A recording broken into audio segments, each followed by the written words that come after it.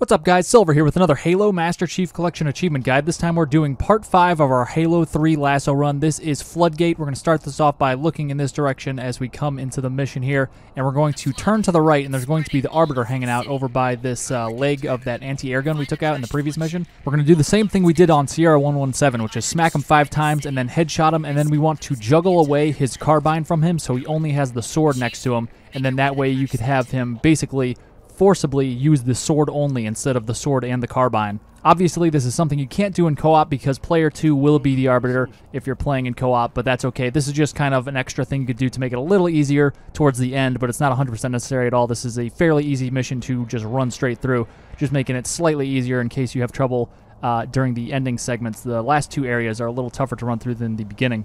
But either way, whether you're solo or co-op, we're just going to start off by running up here. There's going to be 2 spike grenades by this dead brute on this kind of platform up ahead here. So we're going to grab those, turn to the left, and then on the left side you can see there's another dead brute, and he has a hammer, so you definitely want to pick that up. So now you have a battle rifle and a hammer. We're going to go over, and we're basically running through the previous mission in reverse now. There's going to be some Marines up ahead on the left here, and they're going to be overrun by Flood. We're just going to ignore their cries for help and just run past this whole section. We're running past pretty much all of the enemies in this mission for the most part. There's going to be another Marine being overtaken by infection forms here. We're just going to run right past them. And there's a bunch of enemies in here, and I like to grab the regenerator on the ground. You can see it's right on the floor here. Grab that. You can see I'm throwing a couple frags. You don't need to, but there's more frags to the right by that dead Marine if you want to do that. I threw another frag here, and you can see there's 2 more frags by that dead Marine, so you could replenish your frag grenades and throw them as you kind of run past all these guys, but it's not necessary. You can run past them pretty easily without throwing any grenades. We're going to jump up here, and there's a few different ways to get up here, but this is an easy one, and we'll just run past all these guys as well. We're going to turn into the right, and we're going to bust through the glass, and there's going to be a Cortana segment. You want to make sure you don't go into this next section. You can see the doorway up ahead in the corner there. You don't want to go in there while this Cortana segment is happening because that will load the enemies in that are in that room. And if you walk in there mid-Cortana interruption, that gives them the opportunity to surround you and more easily kill you. So wait for the Cortana segment to finish so she doesn't hold you back. Then walk in, and you could use your hammer to smash these guys as they come around the corner. You could actually smack them through the wall. These are very thin walls, so the shockwave of the hammer coming down totally disregards the fact that there's a wall there. So the wall protects you while not offering really any protection to the Flood form. So use that to your advantage. There should be 8 there, so once you kill 8 enemies, you can move forward. There's another regenerator right here. You probably haven't used your first one yet, but if you have another one you can pick up right here. If you're playing co-op, you could have your second player pick it up if you still have your old one. So you could have 2 regenerators at this point, which is always good. We're just going to continue on. There's going to be this little mid-mission cutscene that plays out. You could skip that, so I'm going to skip it here. Over here on the right, there are some dead Marines with frag grenades, so you could stock up on those. I'm just throwing a grenade randomly to see what I have selected because I had forgotten which one I had selected, so I went and stocked up on those again after throwing one.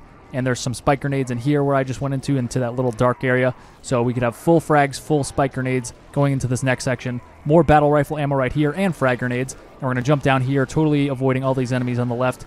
And there's a bunch of friendly elites that are helping us out with distracting them at least. We're going to jump up here, and then up to here, and then we're going to jump over the box and ignore all those enemies on the ramp down to the left. But over here, we want to fight these guys. So we want to stick these 2 carrier forms with spike grenades.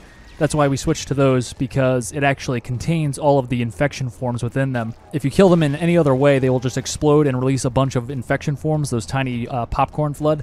But if you actually stick them with a spike grenade or a plasma grenade, they will blow up and die and not release any of those guys. Then just clean up the rest of the combat forms with a headshot or a melee. And you don't want to go into the next section just yet. We're going to wait for our elite friendlies to actually catch up to us here. It's certainly feasible for you to just keep pushing through the mission without waiting for your elite buddies, but it's just easier if you do wait for those elites, and then that allows you to just kind of take a back seat. This is why I forced the Arbiter to use the sword only in the beginning of the mission, because he's going to tear through all of these guys up ahead in the next section. So the Arbiter has joined us up here. I'm just waiting for the survivors, the other remainders, to join us. Sometimes you get only like 1 or 2, sometimes you get like 4 or 5. I've gotten before that survived and joined me. So I'm going to go through the door now, which will load everyone in, and we're going to go up here to this section. And you can see I'm shooting people right now, but you could really just hide right here, and then you could see all those elites push forward into the tunnel. If you stay back, they won't actually move forward. They'll kind of hang back with you. But if you move up to that point that I moved up to, that will be far enough into the playable area, into this encounter, where they will actually move forward and take the initiative to, you know, start fighting on their own instead of waiting for the fight to come to them. So at this point, I'm pretty safe. All of the enemies are focused on my elite buddies,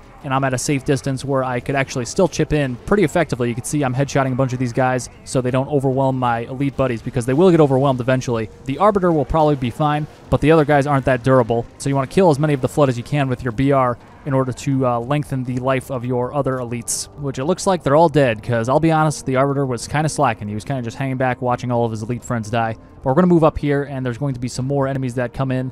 We could just kind of spawn them in and back up. You could always throw a grenade down here as they fall down. I only got a double kill there. Oftentimes you could get more than that because they're all kind of clustered together and bunched up. So a perfectly placed frag grenade will do wonders there, but only got 2. That's okay, though, because the Arbiter is moving up and distracting / killing everybody. I'm going to come up behind this guy and smack him for shields, and then we're going to back up into the tunnel one more time. There's going to be one last wave of enemies that come into this area, and you can see you could just headshot them as they kind of come through that doorway towards you. And then for all the enemies that do get through into this room and they don't actually get headshot by you, they are rewarded by getting slashed to death by the Arbiter. So you just kind of hang back, continue staying in the tunnel, stay away so you don't take any damage, and then the Arbiter will finish off any of the remainders that you did not headshot on their way in here. So we can see he's doing some work right there.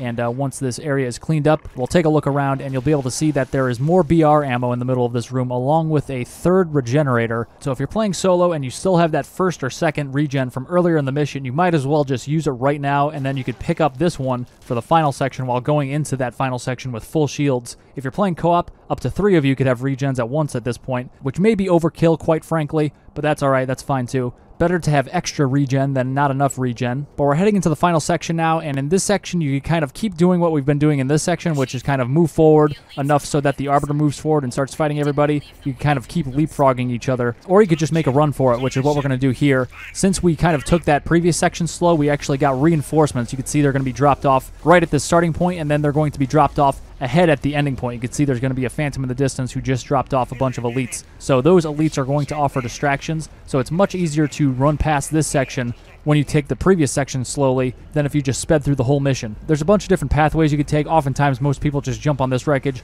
I started falling down because I could actually throw my regen down on top of this deployable cover right here, and then I grabbed the deployable cover. So now I have full shield and a deployable cover that I could use when I move up this ramp here. So I could get past all of these enemies, and then I could throw down this deployable cover, which will block any of the enemies from moving up towards me and also block their shots as well. So you can see I'm covered from pretty much all those guys down there as I move up to the top of this ramp and then down into this dilapidated, gross, floodified ship. And on my way into this final section, you could see I was kind of running past enemies and smacking them with my hammer as I went. When you hit things with your hammer, it actually acts as a melee, and it recharges your shield. So you could just keep smacking people with the hammer, keep that shield up as you run, get in here, get to the end. Nothing to it at this point. And that is the end of Floodgate, the quickest, easiest mission in Halo 3. One of the easiest missions in all of Halo, really. But we got a nice long one in the arc coming up for the next one, so I'll catch you for that.